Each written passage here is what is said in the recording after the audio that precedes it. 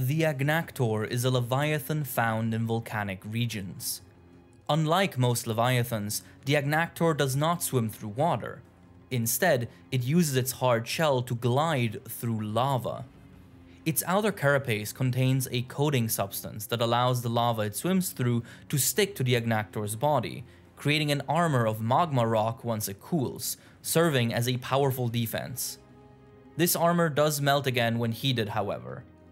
While swimming, the Agnaktor routinely swallows some of the lava, storing it to use later as destructive fire beams.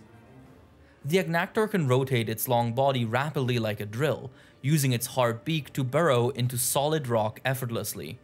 This is crucial in the Agnaktor's mating ritual, in which the creature scales a volcano in pursuit of its mate, learning many new maneuvers in the process.